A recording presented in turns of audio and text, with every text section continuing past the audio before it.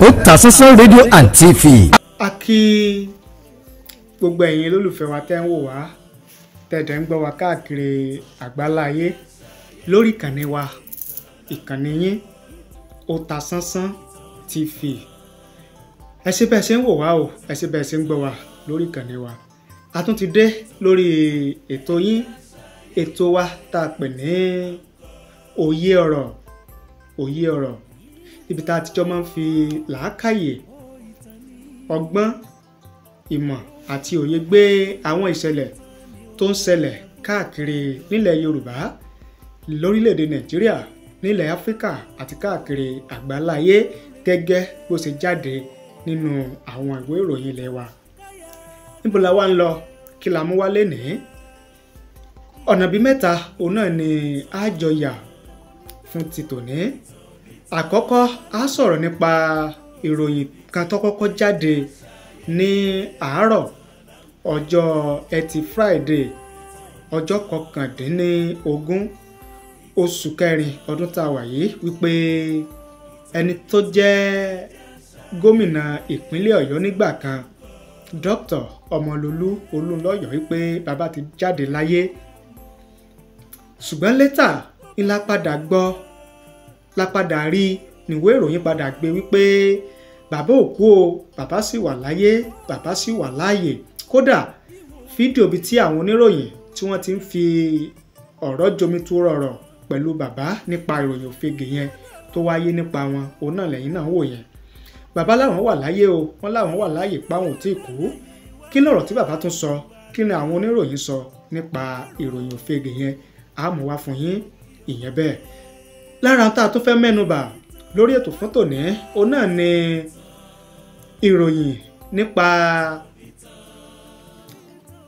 ẹni tí í ṣe gómìnà ìpínlẹ̀ Kogi ní tẹ́lẹ̀ tó kúrò ńbẹ̀, ìyẹn Alhaji Yahaya Bello, nípa bí àjọ EFCC,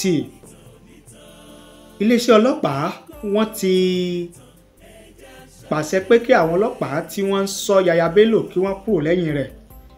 Iléeṣẹ́ tó ń rí sí jíjáde àti wíwọlé ọmọ orílẹ̀ Nàìjíríà àtàwọn àlejò, wọ́n ti kéde Yahaya Bello gẹ́gẹ́ bí ẹni tí wọ́n ń wá, tí wọ́n ń ṣọ́, tí wọ́n sì ti fi lẹ́tà pé ẹ má jẹ́ ó jáde o ránṣẹ́ sí àwọn ẹnubodè wa gbogbo, lórí ẹ̀sùn wípé ó ṣe owó òlú kúmọkùmọ, ó kówó òlú jẹ, ó ṣe mọ̀dàrú owó tó jẹ́ tó owó ìpínlẹ̀ Kogi, ìyẹn 80.2 billion naira. Àmúna a sọ̀rọ̀ nípa rẹ̀, a sì mú wá fún yín. Ẹlẹ́ẹ̀kẹta òun náà ni ọ̀rọ̀ nípa Cubana, the chief press, tí àjọ EFCC tí wọ́n bá ṣẹjọ́ nípa ẹ̀sùn ṣíṣe títẹ owó Nàìjíríà lójúmọ́lẹ̀, nípa bó ṣe ń ná owó náírà nínàkúnà, bó ṣe ń ṣe owó náírà níṣekúṣe lójú agbo níta gbangba. A sọ̀rọ̀ nípa rẹ̀, a mú tí ròyìn sọ nípa rẹ̀, a mú náà wá fún yín lórí ètò yìí náà ni. Àtàwọn ọ̀rọ̀ míì tó ṣe kókó, tó ṣe pàtàkì. Èyí sáà farabalẹ̀ kẹ́ mọ́ bá wa bọ̀ lórí ètò bá sì máa mú ní ẹsẹẹsẹ kó lè bàjọ́ yé wa dáadáa. Ẹ̀yin náà padà bá wa dá sí o, ṣùgbọ́n ẹ jẹ́ ká mú wá gẹ́gẹ́ bí àwọn ìròyìn ilẹ̀ wa gbogbo, gẹ́gẹ́ bí wọ́n ṣe gbé àti bí wọ́n ṣe sọ, ká tó tú pẹ̀rẹ̀pẹ̀rẹ̀ àlàyé lórí rẹ̀. À ń padà bọ̀. Otasansan media àtúntìdé o, níbikíbi nígbàkúgbà iṣẹ́ wa o, ó kárí ayé. Otasansan media, iléeṣẹ́ tí Èdùmàrè gbé kalẹ̀ fún gbogbo ẹni ó fẹ́ ṣe ayẹyẹ bíi wedding, birthday, funeral, coronation, anniversary, concert, product launch àti bẹ́ẹ̀ bẹ́ẹ̀ lọ. Àwọn irinṣẹ́ wa kọjá bẹ́ẹ̀, professional camera wa mú sánsan, lightning wa mọ́lẹ̀ kedere, sound wa já tòròtò, drone camera wa wúni lórí, editing wa ò lẹ́gbẹ́, finishing wa kọjá bẹ́ẹ̀. Bẹ́ẹ̀ làwọn òṣìṣẹ́ wa kọ́ṣẹ́mọṣẹ́ pẹ̀lú ìrírí bá a ṣe gbé kámẹ́rà ya áńgù lóríṣiríṣi. Kódà bẹ́ẹ̀ fẹ́ ṣe documentary, ẹ pè wá kábàáyé gbé kalẹ̀ lára ọ̀tọ̀ pẹ̀lú owó tí ò gún pa. Àtúnbáni ṣe MC lóde ayẹyẹ gbogbo. Ẹ pè wá sójú òpó 07063 08029291779. iléeṣẹ́ wa wà ní nọ́mbà 13 ọlágòkè àkànó street àbáyọ̀mí ìwó road ìbàdàn. Otasansan media lẹ́bẹ̀kẹ́bẹ̀. ní nǹkan bíi aago 7 sáago 8 àárọ̀ ọjọ́ Friday ọjọ́ 19 oṣù kẹrin ọdún 2024 ó ní mo ń worí péèjì mi orí Facebook mi tí ẹnìkan gbé pé bàbá tí wọ́n jẹ́ gómìnà ìpínlẹ̀ Ọ̀yọ́ ìyẹn Old Ọ̀yọ́ nígbà kan Dr. Ọmọlolú Olunloyo pé bàbá ti wàjà pé bàbá ti dákẹ́ lẹ́ni ọdún 99 àbí 99 náà sọ́dọ̀sán ni 99 yes 89 years. lójú ẹsẹ̀ náà làwọn èèyàn ti ń pè mí làwọn míì text message wípé ṣé lóòótọ́ ni bàbá ti dákẹ́ ṣé lóòótọ́ ni bàbá Dr. Ọmọlolú Olunloyo ni wọ́n ti jẹ́ pé Ọlọ́run ṣùgbọ́n látàrí pé èmi ò tí ì fìdí ìròyìn yẹn múlẹ̀ àṣàtìgbà yẹn mi ò dá àwọn tí wọ́n ń pè wá tí wọ́n text message yẹn mi ò dá wọn lóhùn torí pé ẹ ti mọ̀ wá lórí ìkànnì yìí pé àwa kì í gbé ìròyìn òfegè a kì í mú òmùlómù ní tó bá jódodo tó bá jó títọ́ tó ti fìdí múlẹ̀ táwa gan fìdí ẹ̀ múlẹ̀ fúnra wa òun náà la máa mú wá fún yín lórí ìkànnì yìí tẹ́ ẹ bá wo gbogbo àwọn ètò wa lórí ìkànnì yìí láti bẹ̀rẹ̀ dópin ẹ lè rí òmùlómù wọ́n ní wọ́n pé tàbí àríìrísọ ròyìn rárá tàbọ̀rọ̀ kan tá a mú wá fún yín èyí tó bá jí òdodo pọ́nbélé òun náà ni a máa mú wá fún yín táwa gan ti rí àrídájú rẹ̀ òun náà ni a máa mú wá fún yín orí pé akọ́ṣẹ́mọṣẹ́ òní wá ló ní àwọn ni wá lórí kan akọ́ṣẹ́mọṣẹ́ ni wá lórí kan nìyí tá a sì mọ ipa tí ìròyìn òfegè tó máa ń kó láwùjọ ìdí nìyẹn tá a fi yàgò gédégbé fún ròyìn òfegè tàbí ròyìn èké láti máa mú wá fún yín lórí kan nìyí ètò bá jòdodo tó rí bẹ́ẹ̀ táwa náà sì ti fìdí ẹ̀ múlẹ̀ òun la máa mú wá fún yín lórí kan nìyí tó jẹ́ pé a lè rí ẹ̀rí òun la máa mú wá lórí kan nìyí àdá wọn lóhùn aláàtìgbọ́ náà ni àfìgbà tí àwọn oníròyìn tí wọ́n tó lọ sí ọ̀dọ̀ bàbá ilé bàbá gangan ìyẹn ilé bàbá Dr. Ọmọlolú Olunloyo tí wọ́n sì bá bàbá lálàáfíà kódà bàbá gan pépépé lára wọn tó jí bàbá sì bá àwọn oníròyìn sọ̀rọ̀ òun náà lẹ́yìn tí ń wò yẹn. Ex-Ọ̀yọ́ governor Dr. Olunloyo debunked death rumour, says I am alive. An elder statesman and former governor of Oyo State, Old Oyo State, Dr. Ọmọlolú Olunloyo, has broken his silence about the rumour of his death, saying he is alive. Olunloyo, who spoke with the Punch newspaper correspondents who visited his Malete residence in Ibadan, the state capital, on Friday, said he was ill and healthy. Earlier, the rumor of the death of the elder statesman was reported by some news platforms. However, Olunloyo, while speaking, said, and I quote, "I am still here, not yet gone." He also expressed worry over the rumor and asked who would live forever, stressing, and I quote, "Those breaking death news and the person presumed death will all die one day. I have been lucky. My father died at 42, while my mother died at 102 years. I am 89 years. I have crossed the expected life age." The elder statesman also illustrated how the rumor of his death hit several news platforms on June 7, 2022. He noted that the rumor mongers claimed that he died at the University College Hospital, Ibadan. A few days later, the family issued a statement clearing that he was not dead but suffering from old age ailments and asked Nigerians to pray for him to survive the health complications. òun náà ni ẹ ti gbọ́ yẹn gẹ́gẹ́ bí bàbá Dr. Ọmọlolú Olunloyo gẹ́gẹ́ bí wọ́n ṣe bá àwọn oníròyìn sọ̀rọ̀ nípa ìròyìn òfegè táwọn èèyàn ń gbé nípa wọn wípé wọ́n ti jáde láyé. A kàn rọ ẹ̀yin oníròyìn òfegè, ẹ̀yin tó jẹ́ pé ẹ kì í fìdí òdodo múlẹ̀, ẹ kì í fìdí ọ̀rọ̀ múlẹ̀, ẹ kì í rí ẹ̀rí láti gbé ọ̀rọ̀ yín ní ilé lẹ́sẹ̀, láti fi gbé ọ̀rọ̀ yín nídìí kẹ́ ẹ tó máa gbé àwọn ìròyìn òfegè ìròyìn ẹlẹ́jẹ̀. A rọ̀ yín ní o, ẹ jáwọ́ o, torí pé eléyìí kò ní ipa rere kan tí ó kó láwùjọ, bí ó ṣe ọṣẹ́ aburú ló máa ń ní láwùjọ orílẹ̀-èdè tí rẹ̀ bá ti ń wáyé. Ẹ jẹ́ á jìnnà sí ìròyìn òfegè.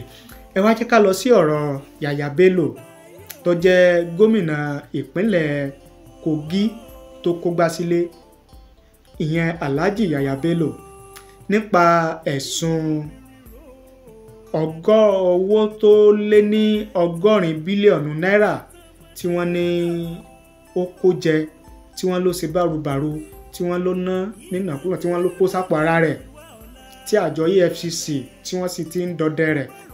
Kí wá lè ròyìn sọ?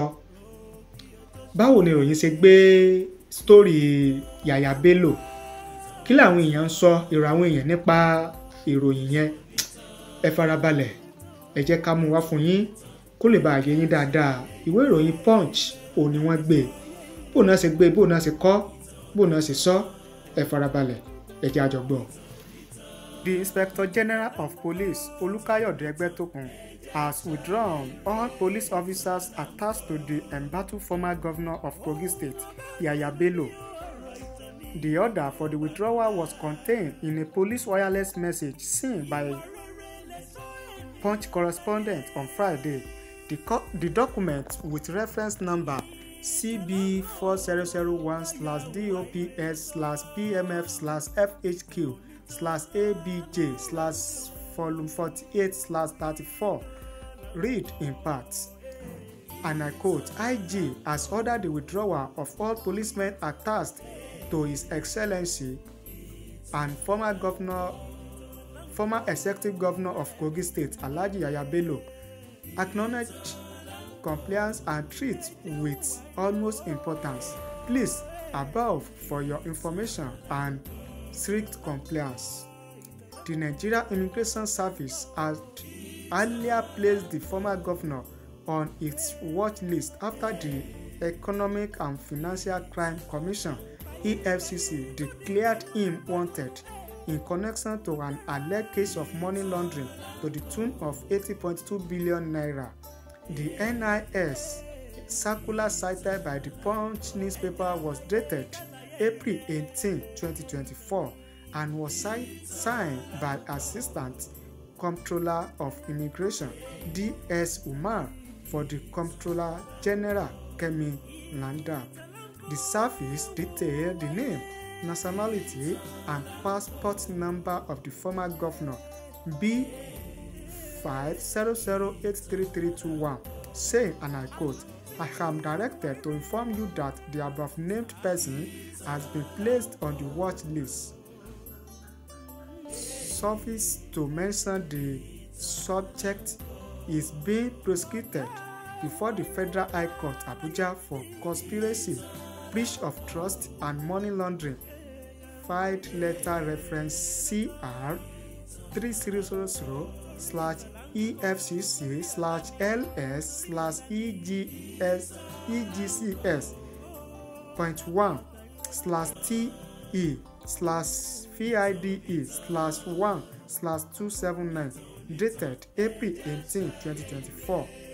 If seen at any entry or exit point, it should be arrested and referred to the Director of Investigation or contact number for further action. Earlier, the EFCC declared Bello wanted, asking members of the public with useful information about the former governor's whereabouts to contact any of the Commission's office across the country. The Anti-Graft Commission had earlier stated that it would arraign the former governor before a Federal High Court sitting in Abuja on Thursday. This came after the EFCC was granted a warrant of arrest by the Federal High Court in Abuja to apprehend Bello. Bello, alongside 3 other suspects, Ali Bello, Dauda Sulaiman, and Absalam Udu, were to be arraigned before Justice Emeka Nwite on 19 counts related to money laundering. But drama ensued when officers of the Nigeria Police Force foiled the EFCC attempt to arrest Bello at his Abuja residence on Wednesday. A group of armed men identified as special forces along with officers from the Nigeria Police Force intervened to prevent the EFCC operative from apprehending him. The Punch gathered that the current governor of Kogi State, Usman Ododo, has intervened to prevent the arrest of his predecessor. Ododo's security team reportedly escorted Bello out of the location in governor's vehicle. Òun náà ni ẹ ti gbọ́ yẹn gẹ́gẹ́ bí ìwé ìròyìn Punch newspaper online wọn gẹ́gẹ́ bí wọ́n ṣe gbé story yẹn bí wọ́n ṣe kọ as at ọjọ́ Friday ọjọ́ 29 oṣù kẹrin ọdún tá a wà yìí. Kí wá ní èrò tiyín, kí ni ìwòye tiyín nípa bí àjọ EFCC bí wọ́n ṣe ń dọdẹ gómìnà ìpínlẹ̀ Kogi tẹ́lẹ̀ ìyẹn Alhaji Yahaya Bello àti bí iléeṣẹ́ ọlọ́pàá lórílẹ̀ Nàìjíríà bí wọ́n ṣe withdraw àwọn ọlọ́pàá tí wọ́n ń ṣọ́ Yahaya Bello bí wọ́n ṣe ní kí wọ́n kúrò àti bí àjọ tó ń rí sí jíjáde àti wíwọlé ọmọ orílẹ̀ Nàìjíríà àtàjòjì bí wọ́n ṣe sọ wípé àwọn ń wá Yahaya Bello tí wọ́n sì fi ìwé tí wọ́n fi ń wá tí wọ́n fi ránṣẹ́ sí àwọn ibi tó yẹ tí wọ́n lérò wípé Yahaya Bello ó ti lè gbà sá lọ sí orílẹ̀-èdè míì. Kí lè ròyìn, kí ni ìwòye yín lórí rẹ̀? Ẹ jẹ́ ká jọ sọ, ẹ fi ṣọwọ́ sí wa láàyè comment nísàlẹ̀ fídíò yìí ìyẹn báyẹn. Lórí ọ̀rọ̀ Yorùbá Nation agitators eléyìí tí arábìnrin Dupẹ Onitiri Yahaya Bello tó dolóògbé lọ́jọ́sí tó ń darí wọn tí wọ́n lọ ṣe ìkọlù sí iléeṣẹ́ ìjọba ìpínlẹ̀ Ọ̀yọ́. Tẹ́ ẹ bá gbàgbé, tẹ́ ẹ bá rántí, tẹ́ ẹ bá ń tẹ̀lé wa lórí ìkànnì yìí, a ti mú wá fún yín wípé ìjọba ìpínlẹ̀ Ọ̀yọ́ wọ́n ti lọ wó ilé tí wọ́n ní Dupẹ Onitiri ti kéde tó ti declare ilẹ̀ Yorùbá gẹ́gẹ́ bí ilẹ̀ olómìnira. Ìjọba ìpínlẹ̀ Ọ̀yọ́ wọ́n lọ wó ilé yẹn ní ọjọ́ Wednesday náà lọ wó ilé yẹn. Àwọn èèyàn ti wá ń sọ̀rọ̀ lóríṣiríṣi pé kò bójúmu bí ìjọba ìpínlẹ̀ Ọ̀yọ́ bí wọ́n ti lọ wó ilé yẹn. Àwọn kan mìíràn kan tiẹ̀ mọ̀ wípé àwọn kan sọ já sọ báyẹn, àwọn kan sọ wípé ta ló fún ìjọba ìpínlẹ̀ Ọ̀yọ́ láṣẹ láti lọ wólé yẹn? Ṣé ilé ẹjọ́ ló fún wọn láṣẹ ni o? Ṣé iléeṣẹ́ ọlọ́pàá ni o? Ṣé àwọn army ni wọ́n fún wọn láṣẹ láti lọ wólé yẹn ni o? Àbí báwo tí wọ́n fi lọ kògèrè láti lọ wólé yẹn? Àtàwọn ọ̀rọ̀ míì táwọn èèyàn sọ nípa bí ìpínlẹ̀ Ọ̀yọ́, ìjọba ìpínlẹ̀ Ọ̀yọ́ bí wọ́n sì lọ wó ilé tí wọ́n ní àwọn Yorùbá Nation agitator tí wọ́n sì kọlù sí Ọ̀yọ́ State Secretariat tó wà nílẹ̀ Ìbàdàn tí wọ́n ní wọ́n ń lò. Ìjọba ìpínlẹ̀ Ọ̀yọ́ ti wá jáde sọ̀rọ̀ láti ẹnu ẹni tó jẹ́ alákòóso fún ọ̀rọ̀ ilégbèé nípínlẹ̀ Ọ̀yọ́. Wọ́n ti jáde sọ̀rọ̀, wọ́n ti bá àwọn oníròyìn sọ̀rọ̀. Kí ni wọ́n bá àwọn oníròyìn sọ? Báwo lọ̀rọ̀ ṣe jẹ́? Kí nìdí tí wọ́n fi lọ wólé yẹn gan? Ọ̀nà wo ni wọ́n tọ̀? Gbésẹ̀ wo ni wọ́n gbé kí wọ́n tó lọ wó ilé yẹn? Ẹ̀já gbọ́ lẹ́nu alákòóso fún ọ̀rọ̀ ilégbèé nípínlẹ̀ Ọ̀yọ́ ó sì bá àwọn oníròyìn sọ̀rọ̀.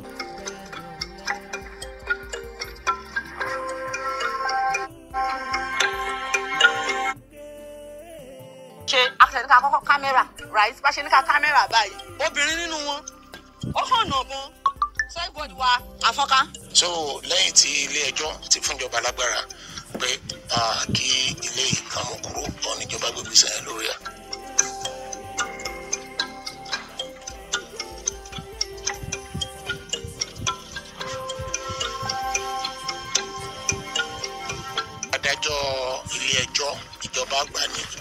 ilé wọlé ìjọba gbàdájọ́ ilé ẹjọ́ níjọ́ 16 oṣù kẹrin nínú ọdún tá a wà yìí pé àwọn ilé kan ti di ẹrù jẹjẹ fún àwọn ará àdúgbò pé gbogbo náà la gbọ́n tó ṣẹlẹ̀ níjọ́ ìsinmi ìjọ àbámẹ́ta tó lọ tí àwọn Yorùbá agitators tán wá sí secretariat pé wọ́n ti gbàjọba so tó wá sí etí ìjọba ò ní pé ibi wà ní inú ilé tán ti ń kóra àwọn ìjọ tán kó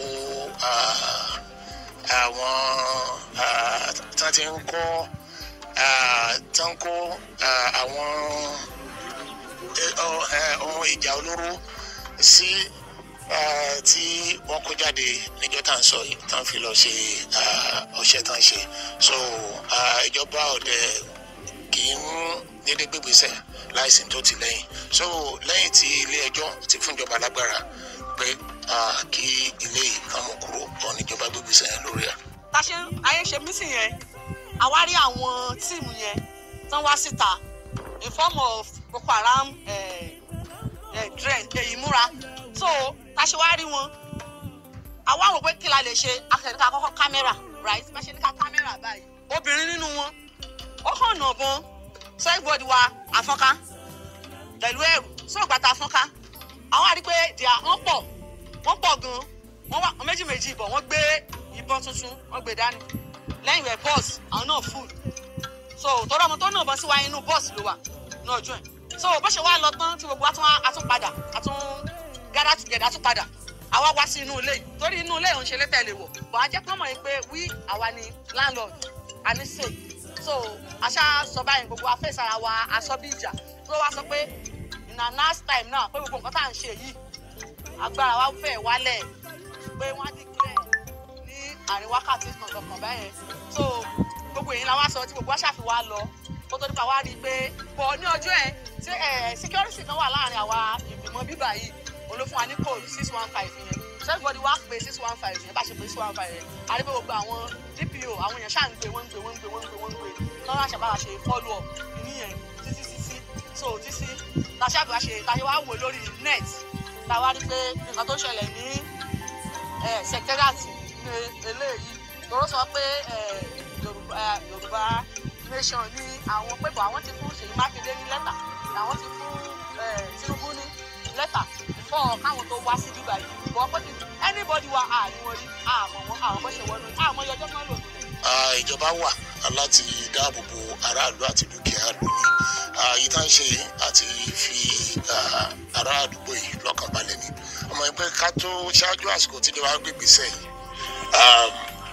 ẹ̀rọ àti mọ̀ bá àwọn aráàlú tọ́ra náà sọ wọn láàrin rí wọn tá ń jáde tá ń gbébọn tá ń kó aṣọ sójà ṣùgbọ́n pẹ̀lú ìjọba ìgbésẹ̀ tíjọba gbé ní ìsìn ẹ̀kọ́ kan táwọn náà balẹ̀ máa tún rọ àwọn aráàlú wípé tán bá ti rí nǹkan sọ nǹkan bí gómìnà Ṣèyí Mákindé ṣe máa ń sọ nìyẹn pé gbogbo náà níjọba ìjọba fi sí ti ìjọba níjọba gbègbèsẹ̀ lórí ẹ àrò yìí ẹ tètè tàjọba lólobó ẹ bá ti rí ẹni tẹ mọṣẹ tó ń ṣe àbíṣẹ tó ń ṣe tó lòdì sófin àbíṣẹ tó ń ṣe tó lè mú ẹ̀mí lọ tó jẹ́ṣẹ́ bí ẹjọ́ ẹ tètè tàjọba lólobó. gẹ́gẹ́ bọ̀rọ̀ ṣe rí òun náà lẹ ti gbọ́ láti ẹnu alákòóso fún ọ̀rọ̀ ilégbèé nípínlẹ̀ Ọ̀yọ́ gẹ́gẹ́ bí wọ́n ti bá àwọn oníròyìn sọ̀rọ̀ nípa bí wọ́n ṣe lọ wó ilé tí wọ́n ní àwọn Yorùbá Nation agitators ti Dupẹ Onitiri tí wọ́n ní wọ́n ń lò bí wọ́n ṣe lọ wó síbẹ̀ àwọn èèyàn sì tún sọ̀rọ̀ wọ́n tún fi ẹ̀hónú tí wọ́n hàn lórí rẹ̀ kí wá láwọn èèyàn ń sọ kí làwọn èèyàn ń wí ẹ jẹ́ ká mú wá fún yín kẹ́ ẹ gbọ́ kẹ́yìn náà kẹ́ wá jẹ́ ká mọ èrò tiyín àti ìwòye tiyín lórí rẹ̀ nísàlẹ̀ fídíò yìí láàyè comment ṣùgbọ́n o ẹ farabalẹ̀ ẹ jẹ́ á gbọ́ ní tí àwọn èèyàn sọ. Adébọ̀wálé Sọlá àwọn ní nǹkan tí wọ́n ń ṣe kò lòdì nǹkan tí wọ́n ṣe kò lòdì sí òfin orílẹ̀-èdè Nàìjíríà.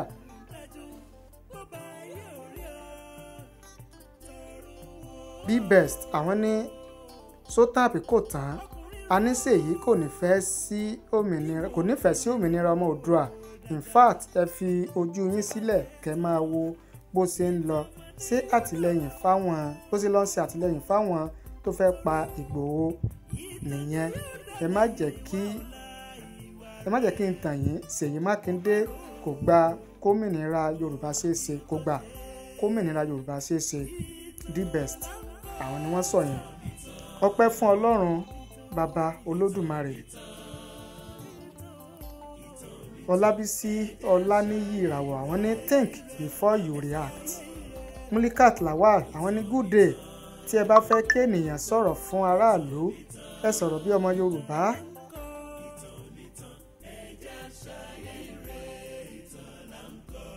Ọlákànmí Joshua àwọn ní this is not the best accent. That's why in Africa we still have long way to go. The government could have put ban on the house and restrict anyone from the building instead of demolition. This is property worth millions of naira which can be useful for the government in future. Okay? Ẹnilé ni what is the meaning of this? Àbáyọ̀mí Ògèdèǹgbè àwọn ní BBC kí ẹ gbìyànjú láti lọ bá àwọn aláṣẹ ìgbìmọ̀ tó ń jà fún òmìnira ìran Yorùbá láti gbọ́ ọ̀rọ̀ lẹ́nu wọn. Àwọn tí ó kọjú ìjà sí Ọ̀yọ́ kì í ṣe ẹgbẹ́ tó ń fẹ́ ìdásílẹ̀ orílẹ̀-èdè Yorùbá. Àwọn mọ̀dàrú ni àwọn eléyìí. Abdulrafi Abdulsalam àwọn ní I trust my tribe. We don't support criminality like other tribes. Àwọn tribe tẹ̀yìn o. Ìbùkún Ọládùjọyè àwọn ní the truth are come. Salaudeen Fatai àwọn ní ọ̀pọ̀lọpọ̀ kò mọ ìyàtọ̀ láàrin Mrs. Dupẹ Onitiri àti Bàbá Bánjí Akíntóyè CSI Ìgbòho Òòṣà. Lady Láyínká Ọládòkè this is annoying. Why was he speaking Yoruba like Spanish? Hey, irritating and disgusting. Wọlé Oyèníyì àwọn ní na so Mr. Commissioner dey talk. Adékọ́lá Joshua Ọlásùnbọ̀ mo gbé òṣùbà ńlá fún ìjọba ìpínlẹ̀ Ọ̀yọ́ fún bí wọ́n ti tètè gbé ìgbésẹ̀ lórí irú àwọn jàgbára yìí. Ojúlọ́lá kan fi ń sọ́rí. Tajudeen Afọlábí Àdì àwọn ní ó kù díẹ̀ káàtó kò dára bí ìjọba Ọ̀yọ́ ṣe wó ilé yẹn. Táíwò Adébáyọ̀ àwọn ní eléyìí kì í ṣe ọmọ ọkọ Yorùbá rárá o nítorí wípé Yorùbá sísọ kò yọ lẹ́nu rẹ̀ láti sọ bẹ́ẹ̀ ni kò jágere bí ojúlówó ọmọ kóòtù òjire. Ẹ̀ tó ń sọ̀rọ̀ ni wọ́n bá wí yẹn o. Ibrahim Ọbọ́lájí Idris àwọn ní which one be òun náà lẹ ti gbọ́ yẹn o láti bẹ̀rẹ̀ ètò wa kò ní jù báyìí lọ. ẹ má gbàgbé láti bá ní subscribe sórí ìkànnì yìí ẹ̀yin tẹ́ ẹ bá ti subscribe tẹ́lẹ̀. ẹ má gbàgbé láti bá ní tan notification bell. tẹ́ ẹ bá ti tan notification bell yẹn àwòrán tó dàbí aago nísàlẹ̀ fídíò yìí ẹ tẹ̀ kẹ́ wá tẹ́ bá ti tẹ aago yẹn yóò gbé nǹkan mi wá nítorí wá gbé wá yẹn ẹ̀yẹ kàn tẹ notification all notification. Ìyẹn ni pé ẹ máa láǹfààní láti máa rí wa àwọn prógráàmù wa wò bàbá ṣe mú wá lórí ìkànnì yìí lóòrèkóòrè ní yàjóyàjó. ẹ má gbàgbé o láti bá ní share rẹ̀. Ṣíṣe rẹ̀ tẹ́ bá share rẹ̀ yẹn ẹ share rẹ̀ lórí Facebook, ẹ share rẹ̀ sórí Twitter yín, ẹ share rẹ̀ sórí WhatsApp yín, ẹ share rẹ̀ sórí Facebook yín, ẹ share rẹ̀ sórí YouTube yín, Instagram yín kó lè káàkiri kó lè débi tó yẹ kó dé.